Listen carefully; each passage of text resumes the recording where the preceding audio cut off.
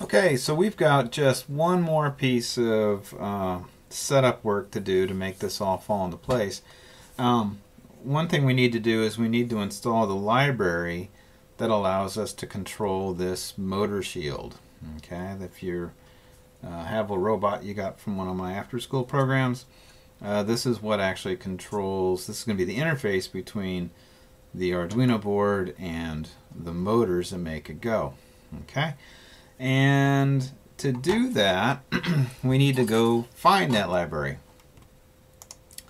Now this board, let me go back to this video. This board that you guys have is, again, it's another knockoff. I think it was originally designed by Adafruit, the company Adafruit, and it's being produced all over the place.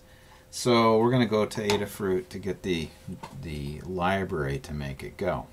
Okay, so here it is. I'm at the Adafruit site.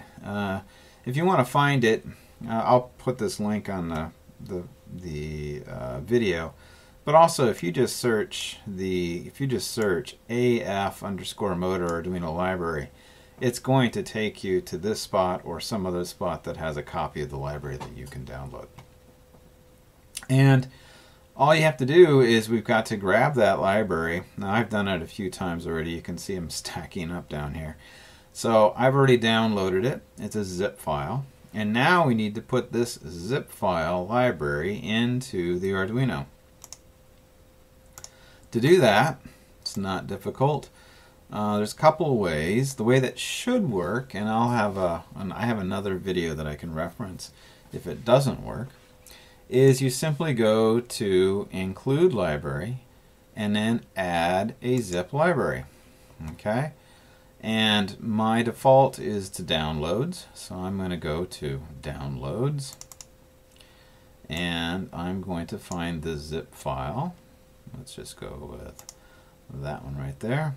We're going to open it. Library added to your libraries. Check Include Library menu. So let's see if it's there. Include Library. Yes, it is. And if it works, what should happen is if you click it, it puts up here this AFmotor.h. Okay? So now you have all the pieces. So I'm going to pause or stop this video and let's actually hook up the robot with all these pieces together or something and move forward. So I'll see you guys soon.